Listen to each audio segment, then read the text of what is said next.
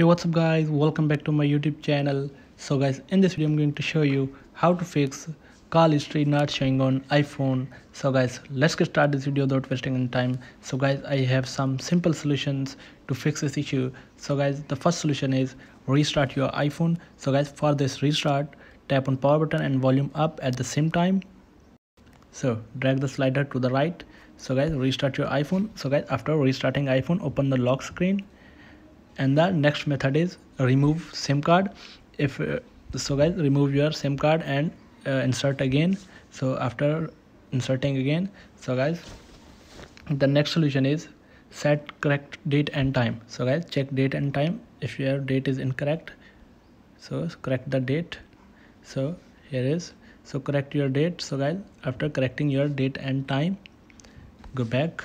And the next solution is change your region. So guys, if your region is incorrect, so correct your region. So for this, open settings, tap on general, tap on language and region. So here is the region. So guys, if your region is incorrect, so correct your region. So after correcting your region, go back. So guys, the next solution is check iPhone storage. So guys, check your iPhone storage.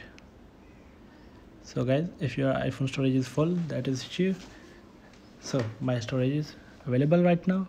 So guys, the last method is reset your network settings. So for this, open settings, tap on general, scroll down, tap on transfer or reset iPhone, tap on reset.